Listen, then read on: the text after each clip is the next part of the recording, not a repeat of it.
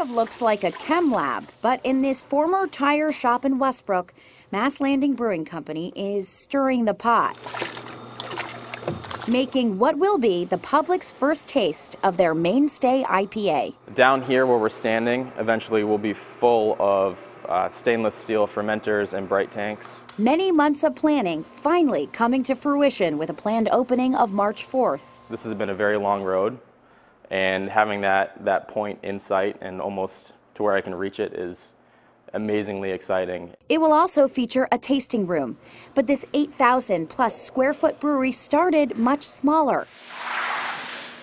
A hobby, then passion, now business, soon to be the first of its kind in Westbrook. I think that we're on the cusp of a great revitalization of the area. I think the downtown's going to look completely different in even just a few years.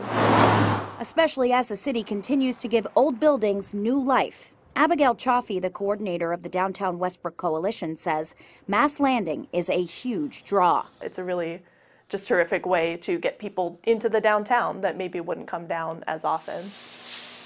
And speaking of growth, Mass Landing is one of 13 breweries set to open across Maine, from Caribou all the way south to Wells.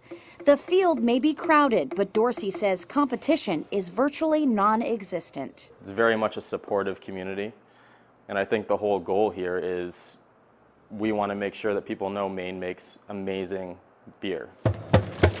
Part of a community of craft beer makers in the state, and soon to be part of the community of Westbrook. In Westbrook, Megan Torgeson, WMTW News 8.